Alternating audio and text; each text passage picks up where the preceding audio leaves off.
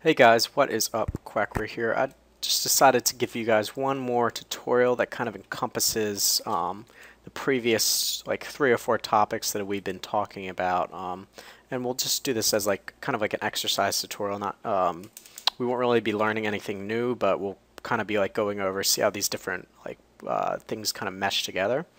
So as you can see, I've just written the simple main statement, and let me just close stuff, and I have this in.txt file which contains, I think it's about 500 integers in between 0 and 100, or I think it's 1 and 100, just randomly generated. So what we're going to do is, I thought it would be cool if we could write a program that reads in this in.txt file basically one number at a time, and we try and count how many times there's an occurrence of like a certain number.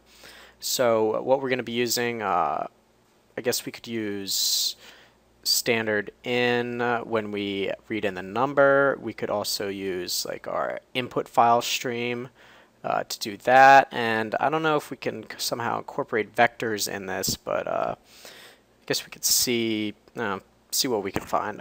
We can maybe add some stuff later, but let's get on with the basics. Let's include stream. We don't need to include string this time because I think we'll just be using integers in this one. Let's include fstream. So let's go ahead and let's see, what are we going to be doing first? We are going to be, let's just have a while true statement here, which just means that basically it's going to run forever until we just forcefully close it. Just allows them to read in, basically enter in as many numbers as they want. So what's gonna happen is we're first gonna read in basically all these integers from that input file. So if you remember how to do that, we do in. Let's do in.txt, and then make sure to do using a namespace standard, so we don't have to do standard : so we want to be able to only read in this file once, and we don't want to continue to read it every single time. We want to check to see how much there's occurrence of a certain character. So that's where I think a vector is going to come in. So let's go ahead and just include this vector here. And we're going to be using the same strategy from our previous tutorial to not read like a line in at a time, but instead read in, say, like one separated string or number in at a time. This time we know it's numbers, so we can basically have an int, let's do red number, or read number, or whatever.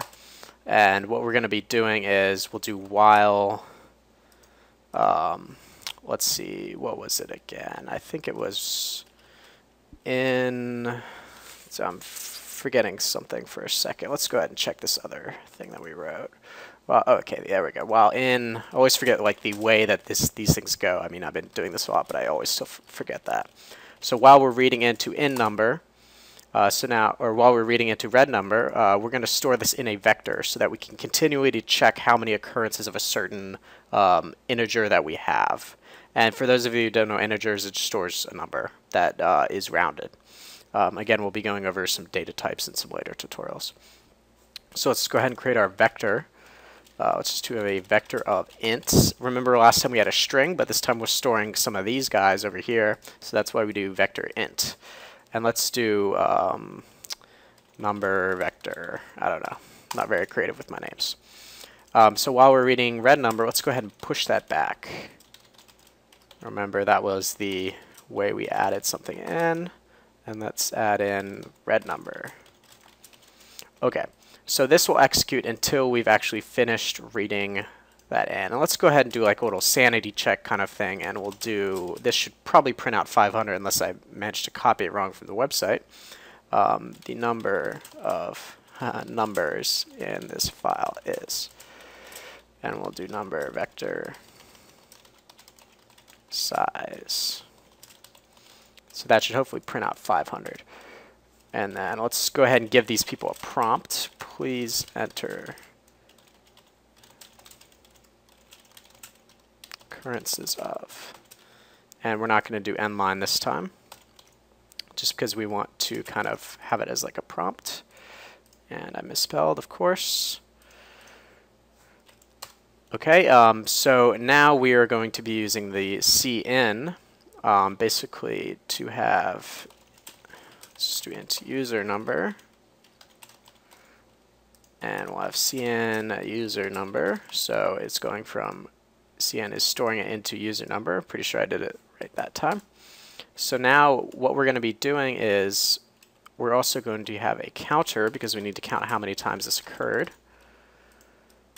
So for this, remember this for loop, which I guess I didn't really go over last time, but you can probably just copy it right now until we really go over it, unless of course you already know how to use it.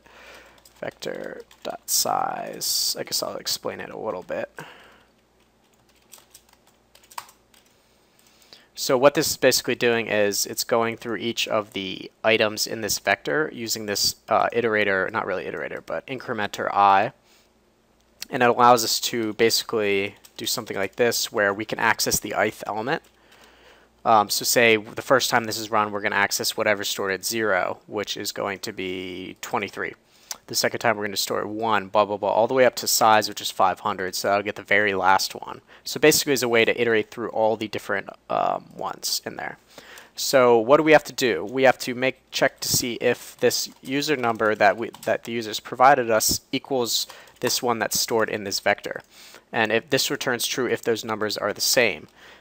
And if the numbers are the same, of course we want to count it. So we're going to do counter plus plus. And that's basically saying counter equals counter plus 1. That's the same thing. That's just like a postfix incrementing operator. Pretty sure that was right. But anyway, so after this counter has been incremented, let's move this in here, else we're going to get some issues. We are going to see out, let's see, okay, this number, and let's print the number that the users provided, has occurred counter many times. And then we'll do end line. So again, we are reading through it. We are iterating through these vector of integers that we previously read in from this file. And we are checking it with this user provided number, and then we are printing out this user provider number has occurred blank many times. So let's go ahead and build, see if I got everything working right. Looks like I did. Let's go ahead and run it, see if it works. Okay, the number of numbers in this file is 500. Awesome. So looks like we actually did have 500. Let's see how many times 100. So this number 100 has occurred that doesn't make any six many times. It should be 6 times. But anyway, it looks like it's worked pretty well. I'm just going to rebuild it just so I can get this pretty output. Let's see, build has occurred blah blah blah times. Run. Alright, what's the error? What did I mix?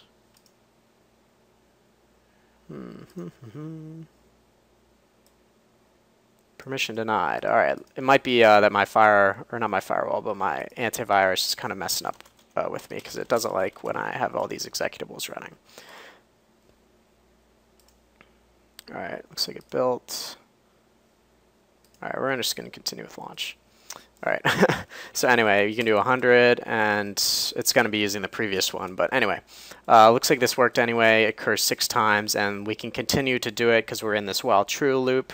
So if we do like 1, the 1 has occurred 3 times. Sorry for this output, that's kind of ugly, but you can pretty much get like the idea. We can count how many times this has occurred in the entire thing.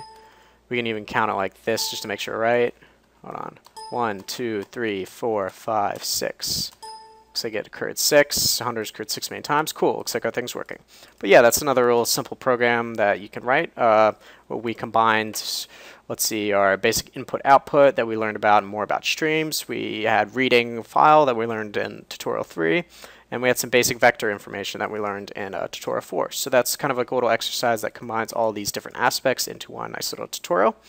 And that's it for now. Make sure you like, subscribe, all that YouTube junk, and watch the rest of these tutorials on my playlist, yo. Anyway, it's Quackcore signing out.